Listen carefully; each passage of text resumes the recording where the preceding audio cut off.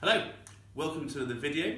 In this video I'm going to be explaining organism distribution and measuring the distribution of organisms. Now, organism distribution simply means where living things are and how many of them you would find in a certain area. Okay, so obviously organism means living thing, distribution just means where something is. Now there are 5 physical factors. By physical I mean non-living factors that could affect where organisms live. Okay? And they are temperature, light, nutrient availability, water availability, and availability of CO2 and oxygen. Okay? Now these factors affect where living things will be found. Generally, the higher the amount of each of these, the more living things you will find. Obviously up to a point, because if the temperature increases too high, then fewer living things can live there.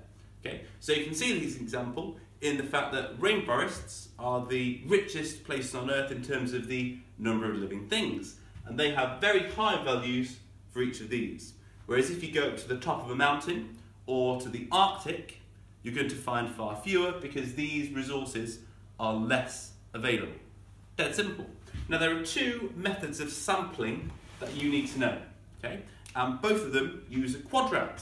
Now a quadrat is a small either metal or plastic square that we can place down on the ground and then count organisms in that area.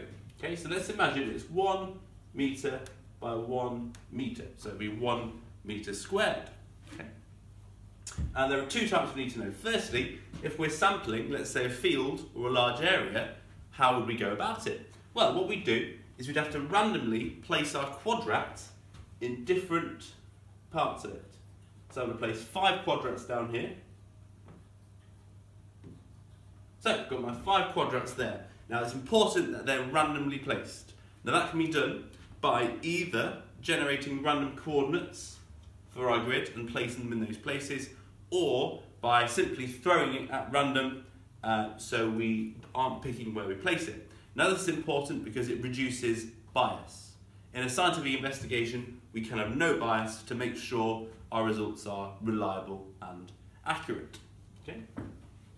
So what we do, this is used for sampling plants. So what we would do is we'd count the number in each one. So let's say I'm trying to find out the number of daisies in this field.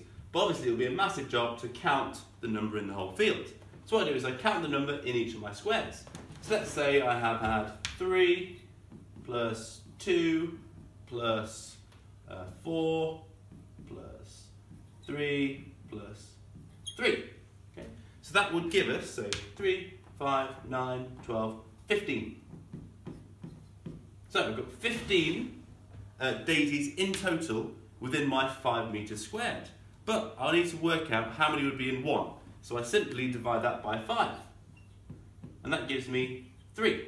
So for every 1 metre squared on this field, there are 3 daisies. Then I would need to work out the total area and multiply this to get me an estimate for the whole field. See, my field is 20 by 20, which means it is 400 metres squared. So, to estimate how many I'd find in the entire field, I'd simply do my 3 for 1 metre squared times 400, which would give me 1,200. So my estimate for the number of daisies in this field could be 1,200. Now the other way we need to be able to work out how to sample is between 2 different areas. So here I've got a forest and a lake, obviously very simply drawn, and I want to know how the distribution of plants changes between those areas. Now what I would do is I would lay down a tape measure between those 2 areas, and then I'd place a quadrat at regular intervals and count the number of organisms in those quadrats. Now the key for this is it's not random. You're placing them at regular intervals. So say for example, every 1 metre you would place down a quadrat and count the number of individuals of each species. Okay? Now this gives us an idea of how the distribution of organisms changes. Obviously we wouldn't just do this once. You'd have to lay down another 2 transects and count the organisms in those areas. Okay? Now I've seen a long answer question where they ask you to explain this, about how you would actually carry out the experiment giving a detailed plan. So they may ask you to do that. Okay. Thank you very much for watching. Hope this helps. Please like, share and subscribe, and follow me on Twitter at Rushcliffe Bio. Thank you very much.